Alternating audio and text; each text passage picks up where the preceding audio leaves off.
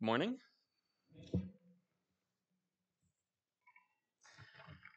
Who is this Jesus guy anyway?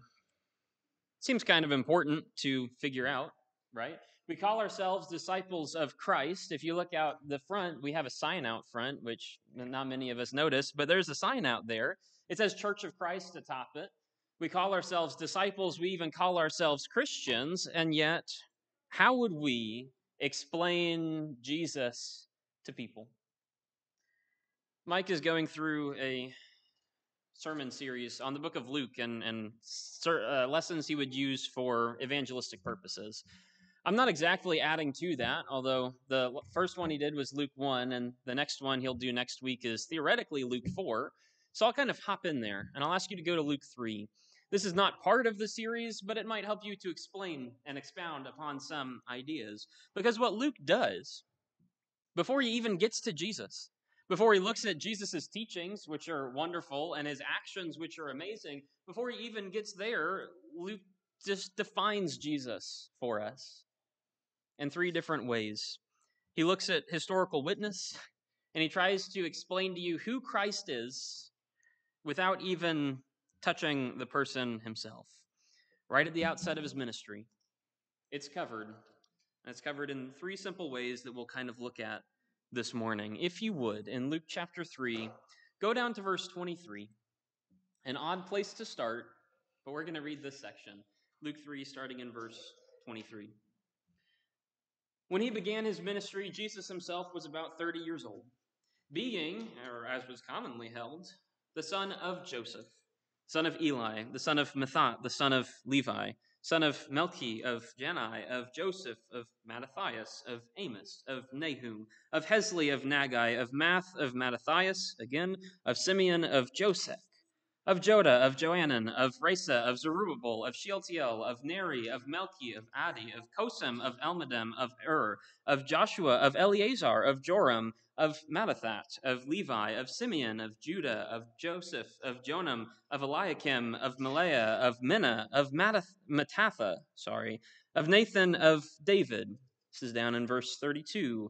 Son of Jesse, son of Obed, of Boaz, of Salmon, of Nashon, of Aminadab, of Admin, of Ram, of Hezron, of Perez, of Judah, of Jacob, of Isaac, of Abraham, of Terah, of Nahor, of Serug, of Ru, of Peleg, of Heber, of Shelah, of Cainan, of Arpaxad, of Shem, of Noah, of Lamech, of Methuselah, of Enoch, of Jared, of Mahalalel, of Cainan, of Enosh, of Seth, and the son of Adam, and he is the Son of God.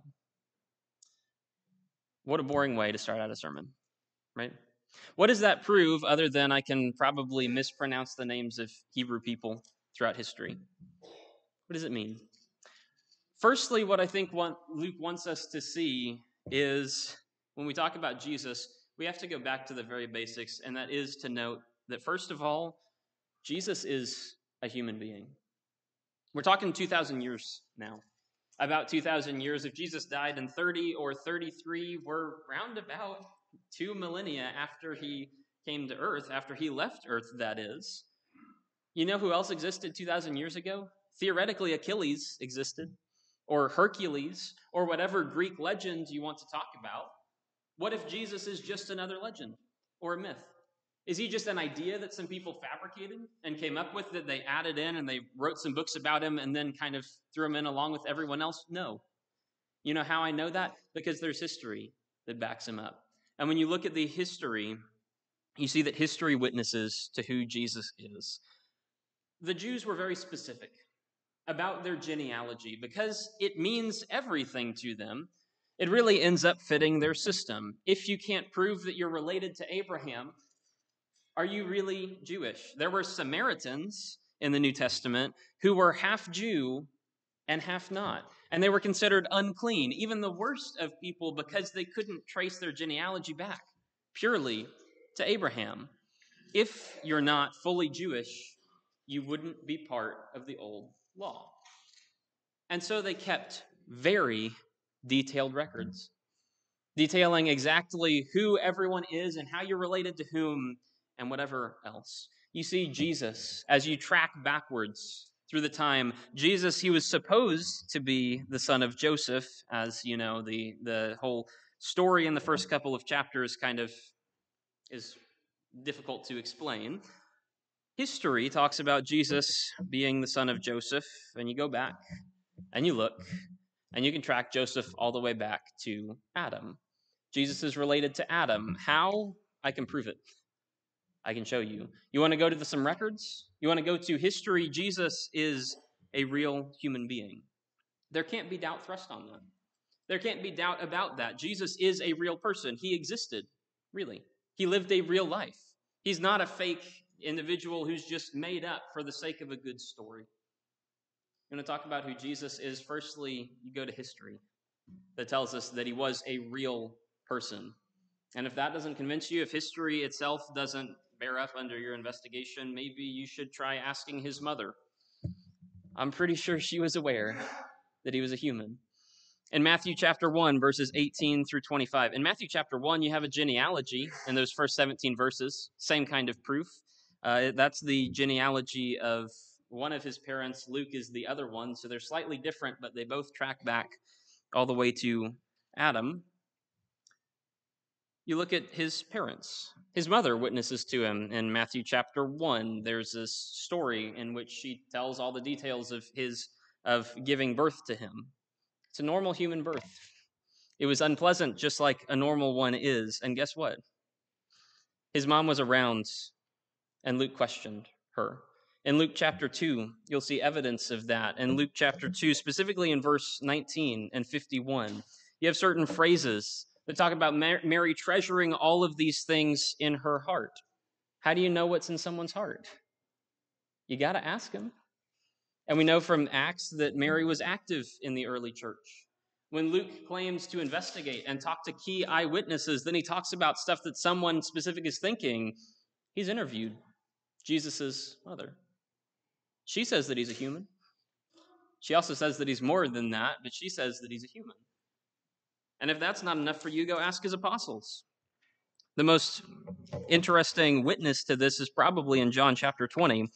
If you remember in that chapter. In John chapter 20, in verse 19, we have the story of Jesus appearing after his resurrection, Jesus appearing to his disciples. John chapter 20 and verse 19, now when it was evening on that day, that is the first day of the week, and the doors were shut where the disciples were together due to the fear of the Jews. Why were they afraid? Because the Jews had killed Jesus. And they knew that their master and their friend was dead. Why? Because he's just another guy. They've lived with him for the past 3 years. These guys knew Jesus like nobody else did. And they watched him as he ate, like a normal human being. And they watched him as he slept, because he needed rest. You know what? Like other human beings do. And they watched him because he is just a human. They knew that he was dead. So what happens when Jesus comes and stands in their midst? And he says, peace be to you. You know what happens? The ones who are there doubt him until they put their hands in the physical places that he was injured. And then they know for sure. Except Thomas, who wasn't there the first time. Doubting Thomas, we call him, as unfair a moniker as that might be. Thomas, one of the 12, in verse 24, he wasn't with them when Jesus came. And so the other 11 start telling stories. Hey, Jesus came and appeared to us. Well, no, he didn't. He's just a human. He's dead. There's no way that he's back because he is just a man. When you look at history, you can find a record of who Jesus is. When you talk to his mom, you can tell that he was just a human like all the rest of us are. When you talk to his best friends, they were around him all the time, and they know he's just a human like the rest of us. But there's more. And there's something that sets him apart from everyone else. First thing when you're thinking about Jesus, you have to realize he's a human being. He is real. He's a record of history. And that means that history is based on something incredible. Because there's a lot of stuff that happens in history about Jesus that really can't be explained in an earthly way. Stuff that might indicate, for instance, that Jesus is not merely human, but he is also God. Go back to Luke chapter 3. That's where we'll be centered. All these three ideas come from here. Luke chapter 3, go back to verse 21, right before the genealogy section. In this context, John the Baptist, who's Jesus' cousin, has been preaching a bit. He's gathered quite a following. He's by the Jordan River and baptizing many people. My mic not working? Sorry, I'll try to stick right here. John the Baptist has been, baptizing many people. That's what his name suggests.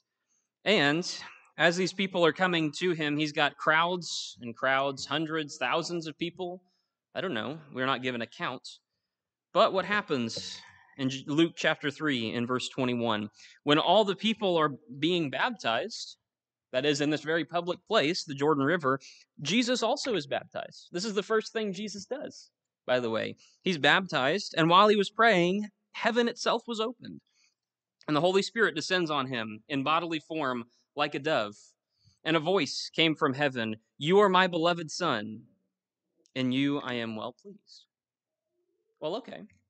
You take a look at history, you take a look at all of these eyewitnesses to this event, and what do they all say? They say that God himself has witnessed to Jesus, but not just to Jesus being a human being, to Jesus being more than a human being. In fact, what you have is a voice speaking out of heaven, and this is in the days before PA systems. It's not just a public service announcement.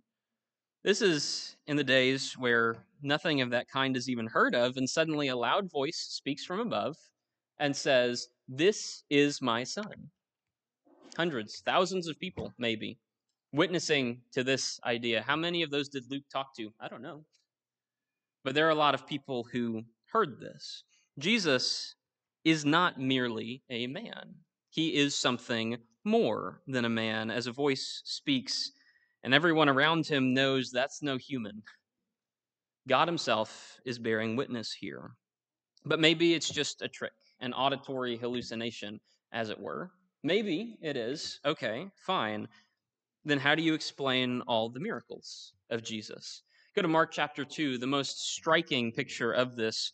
In Mark chapter 2, it's the story of the paralyzed man. It's a classic example in those first few verses. Jesus comes back to Capernaum. He's sitting in a house. He's teaching, and great crowds are gathering around him. And what happens? There are some people who have heard about Jesus and have heard that he can do incredible things. We might call them miracles today, miraculous healings of God. And they know they have a paralyzed friend who really needs some help. And so they grab this paralyzed guy, they grab his bed, and they carry him to Jesus, but they can't get to him. There are so many people around, and so what do? They climb on the roof, disassemble the roof, which was easier in those days than it is in our days. So hopefully not too much property damage. And they let this man down. They drop him in front of Jesus. What does Jesus say when he sees the paralyzed man? Mark chapter 2 in verse 5. And Jesus, when he saw their faith, the faith of the friends, he said to the paralyzed man, "Son, your sins are forgiven." Well, congratulations, but that's not what I was looking for. That's not the point, right? Why won't Jesus heal the physical side of things? Firstly, the spiritual is more important than the physical. But Jesus submits this idea that he can heal spiritual damage that no one else can. What does that mean? You know, the scribes got it. In verse 6, what do you think Jesus is saying when he says your sins are forgiven? In verse 6, some of the scribes were sitting there and thinking it over in their hearts. Why does this man speak this way? He is blaspheming. Who can forgive sins except God alone? And Jesus, aware in his spirit that they were thinking that way within themselves, said to them, "Why are you thinking about these things in your hearts?" Which one's easier? To look at this paralyzed man and say, your sins are forgiven, that's something you can't corroborate. That's something that you just have to take on faith. Maybe they're forgiven, maybe they're not. There's no physical evidence either way. Is it easier to say that one? Or is it easier to say, get up and take up your pallet and walk? So that you may believe that the Son of Man, this human being, that's Jesus' title for himself, Son of Man, so that you may believe that the Son of Man has authority on earth to forgive sins. He looks at the paralyzed man. I say to you, get up, Pick up your pallet and go home. And he does. How many people are in that house and are looking in from the outside and see a paralyzed man lowered down from the ceiling and walk out? How many people had to step out of the way for the paralyzed man to get his pallet out the door? How many witnesses are there to these things of Jesus? See, he makes a claim to be God. I can forgive sins. And then he provides a physical witness as well. There's an audio witness that God speaks about Jesus being God. There's a video witness that God shows Jesus is God by means of the miracles. And even when you just think about the character of Jesus, there is ample witness of who he is. In John chapter 1, the Gospel of John, this is written by John the Apostle, not John the Baptist, two different people. In John chapter 1, this is written by an older apostle as he's reflecting back on Jesus and who he was, as he's reflecting back on his best friend, essentially. And just thinking, and we have a tendency to emphasize people's flaws. We have a tendency to see the negative in people, especially guys when they're joking around with each other, always riffing on each other and making fun. And, this thing wasn't really a problem, but I'm going to play it up like it was. When John reflects back on Jesus, none of that's there. When John reflects back on Jesus, how does he start his gospel? John chapter 1, verse 1. In the beginning was the Word, and the Word was with God, and the Word was God. He was in the beginning with God. And he ends up creating everything. Drop down to verse 9. Now this was the true light that came into the world. Coming into the world, it enlightens every person. He was in the world came into being through him, and yet the world did not know him. Jesus, the Word, the light, he came to his own in verse 11, but his own people didn't accept him. But as many as received him, to them he gave the right to be children of God. The Word became flesh, verse 14. It dwelt among us, and we saw his glory, glory as of the only Son from the Father, full of grace and truth. John the Baptist testified about him, calling out, saying, "This is he of who it is said, he who is coming after me is my superior, because he existed before me." And there's so much more we can just unpack in that chapter. Point being, when John reflects back on Jesus, there's no doubt in his mind about who he is.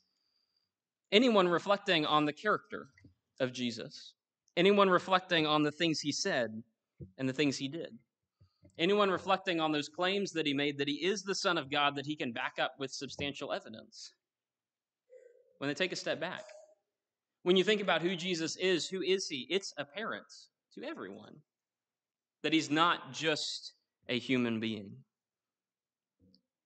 The Word of God, manifest in the beginning. Why is Jesus so wise? Why do his teachings ring so true? True enough that people outside of Christianity, outside of Judaism, outside of even modern, the ethical systems based off of those, why is it they can connect with the words of Jesus? It's because it's true. And it's true from the beginning. And it always has been that Jesus is God. And everyone knows it. When they're thinking about him, he's not just human, he's God too. He's given you proof in many different ways. He's witnessed it himself and everything that God's ever given him. The humans around him know it. He is human, but he's also God. And I don't know how that works either. But that's what he says. And so that's how it is.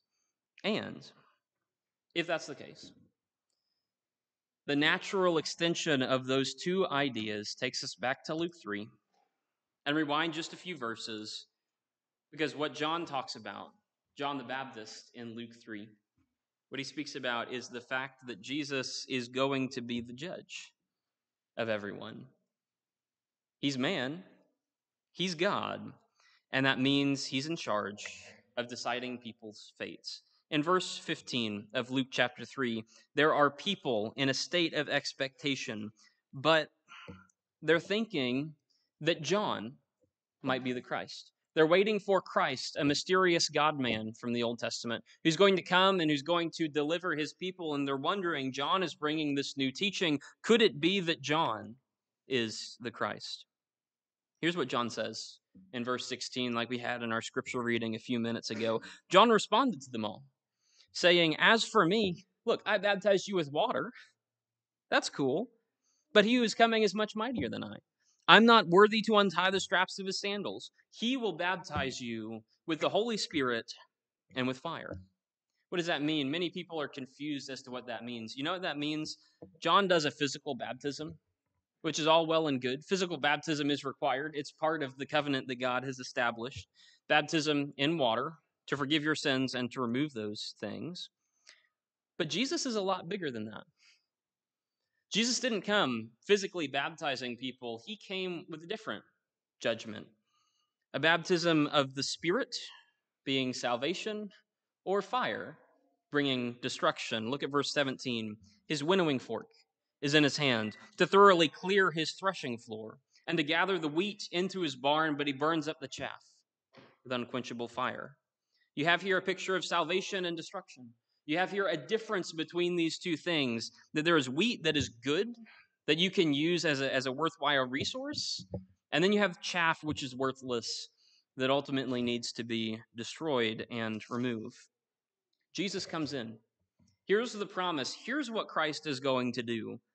The God-man will appear, takes out his winnowing fork, a farming implement that helps to separate good from bad. And you take the wheat and you store it. You'll use that later. And you take the chaff and you destroy it because there is no purpose for it. It's interesting that that picture is what's called the gospel of God. In verse 18 is weird and we don't often talk about it, but it's tacked on at the end there. So with many other exhortations, he preached the gospel to the people. That's the gospel. That Jesus is coming, that Jesus is a judge, and that his words and actions will divide people. When you think about what he said, he says a lot of hard things to the extent that people walk away from him. All of his followers, except his disciples, except most of his disciples, but Judas even leaves as well. Jesus said and did some very difficult things. He says himself, "I didn't come to bring peace. I came to bring a sword. I came to divide people." And as a result, spouses are going to fight. And parents are going to fight against children. And siblings are going to fight against each other. Why? Because you're not going to agree. Because Jesus came to divide. He came to make judgments between people. Based on his words and his actions, he will judge between good and evil. But it's more than just that. It's also based on the things that you say and do. Jesus himself, when he's talking about this in Matthew 25, provides a striking illustration of what the judgment is going to look like in the last day. In Matthew 25, you have three different parables: the parable of the virgins, the parable of the talents, and then this story concerned with the final judgment. And what does he talk about? He talks about himself as he comes down and he judges between the sheep and the goats, the good and the bad, and he makes those distinctions. Matthew 25 in verse 31. "But when the Son of Man comes in his glory, and all the angels with him, then he will sit on his glorious throne, and all the nations will be gathered before him, and he will separate them one from another. Just as a shepherd separates the sheep from the goats, he'll put the sheep on his right and the goats on the left." That's judgment. A distinction that's made between two groups of people. But why? What is that distinction made for? Read on in verse 34. "Then the king will say to those on his right," those are the sheep, "Come, you who are blessed of my Father, inherit the kingdom prepared for you from the foundation of the world." Why? "Because I was hungry and you gave me something to eat. I was thirsty and you gave me something to drink. A stranger, you invited me in. Naked and you clothed me. Sick and you visited me. In prison and you came to me." It's based on your actions. What did you say? What did you do? How did you live your life? When Jesus is asked how he's going to make judgments, it's based on the things that you do. Lord, when did we see that? When did we see you hungry and feed you, or thirsty and give you a drink? When did we see you in any of those situations? In verse 40, the king will answer and say to them, "Truly I say to you, to the extent that you did it to one of the least of these brothers or sisters, you did it to me." How do you act How do you live? What do you live by? What's your code? Do you love your neighbor as yourself? That's going to determine where you end up. It's not just Jesus' words and actions that divide people into people who follow and who don't. It's your words and your actions dividing you into true followers or not. And thirdly, just to round things out, I'll throw out this idea that Paul, a later apostle of Jesus, also promises these same ideas. In 2 Corinthians chapter 5, in verses 6 through 10, he throws out these ideas as well. Being always of good courage, knowing that while we are at home in the body, we're absent from the Lord. There's a distinction. You can be home in the body and absent from the Lord, or you can be home with the Lord and absent in the body. We walk by faith and not by sight. In verse 8, we are of good courage. We prefer to be absent from the body and to be at home with the Lord. Therefore, we have it as our ambition. What? To live in the right way, whether at home or absent from Him, to be pleasing to Him. For we must all appear before the judgment seat of Christ, so that each one may receive compensation for his deeds, done through the body, in accordance with what he has done, whether good or bad. Here, Paul really specifies things. It's not just about the figures of wheat and chaff and the pictures of sheep and goats. No, it's about good and evil. It's about your actions done in the body, because everything that you do is going to be counted to you on that last day. Jesus is in charge of making a distinction between what is good and what is evil. Jesus is in charge of making the distinction between those who walk by faith and those who walk by sight. There are people who find their home in the body and they ignore the Lord. They're absent from Him. There are people who find their home in the Lord and so they long to be absent from the body. Which one are you? Your actions determine where you fall on that scale. And at the end of time, Jesus is going to be the judge to decide between good and evil, sheep and goats, wheat and chaff. When Luke is introducing Jesus, this is the first picture of Jesus that you see. We went through them in backwards chronological order, but when you read Luke 3, this one comes first. Jesus is the judge. That's the primary picture. That's what the gospel is based on. But how could good news be based on that? And that's the last question I want to consider this morning. Is it really fair that that's how God set up the system? How is it good news to know that some random guy 2,000 years ago is going to be in charge of your eternal destiny? How is that good news? In what way is that gospel or something that I should be thankful for? You know why? It's because of those two very pictures we talked about. That firstly, Jesus is God. And that means that He is infallible. That means that He is always right. That means that He knows everything. He's not going to miss some detail. He's not going to look at your actions and ignore what's going on in your heart. He knows everything about you. What happens when we try to do something good and mess it up? Jesus knows. He's God. He's aware. Perfect, all-knowing, the infallible one. But He's not just God. He's also man, and that means that He is understanding in a way that God the Father can't be, because He's lived the human experience. Isn't that the entire book of Hebrews? Pretty much. We've got a high priest who can sympathize with our weaknesses, who can empathize with us, because He was tested in all things too. Because He was a human just like the rest of us. And He understands what it's like to be tempted.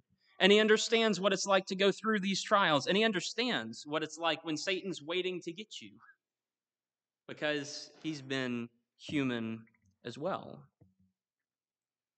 What you need to realize about Jesus is He's the only one who could possibly be the judge.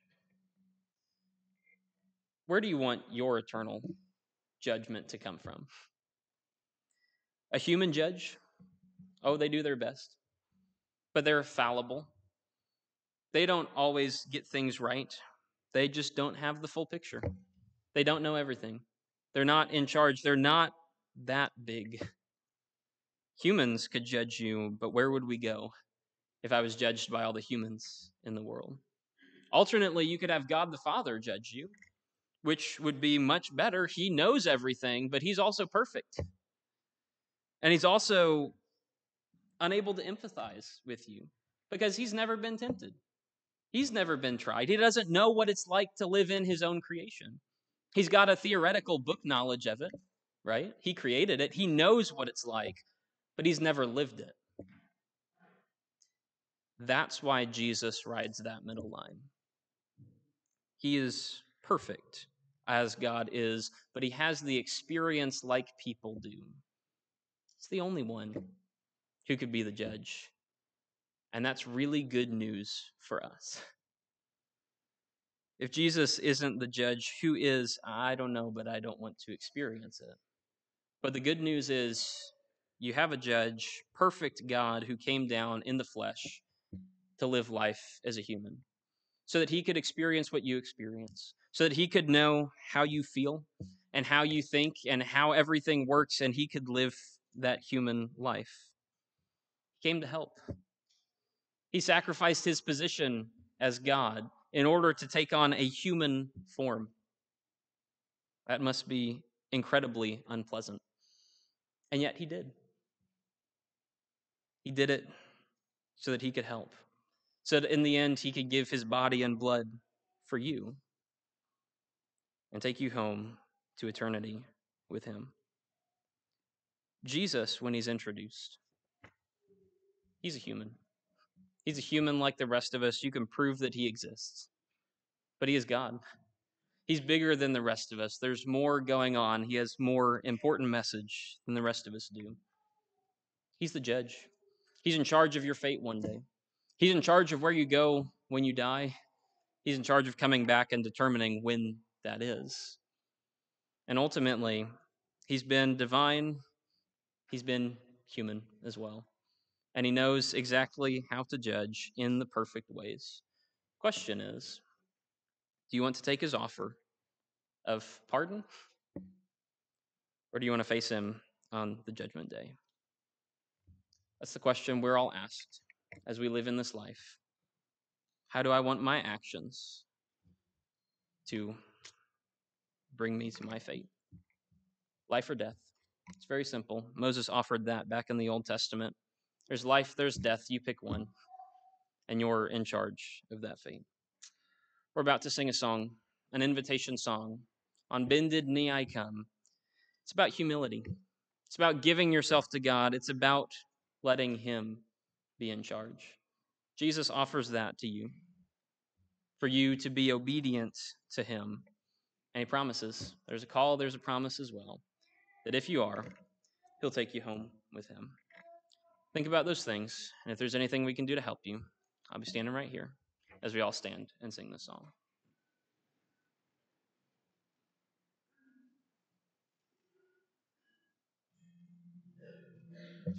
On bended knee I come.